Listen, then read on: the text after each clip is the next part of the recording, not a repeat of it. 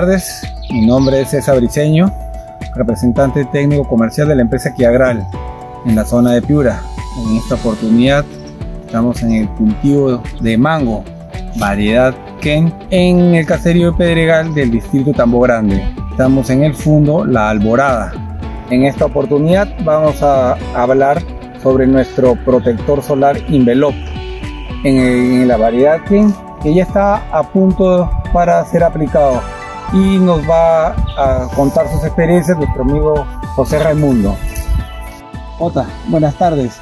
Buenas tardes. Cuéntanos por favor tu experiencia con nuestro protector Invelop la campaña pasada.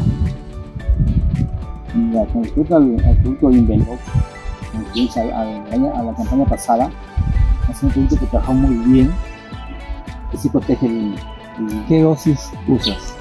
La dosis acá que usamos es de 10 kilos por cilindro. ¿Cuántas aplicaciones? ¿Una, dos? Dependiendo entre 1, 2 hasta 3.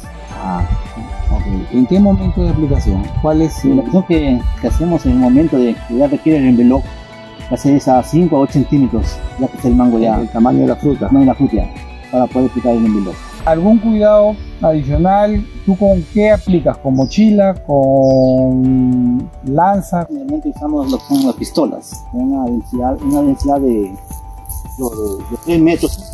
¿Y por qué esa distancia? ¿Por qué? Para que se disperse más, ¿no?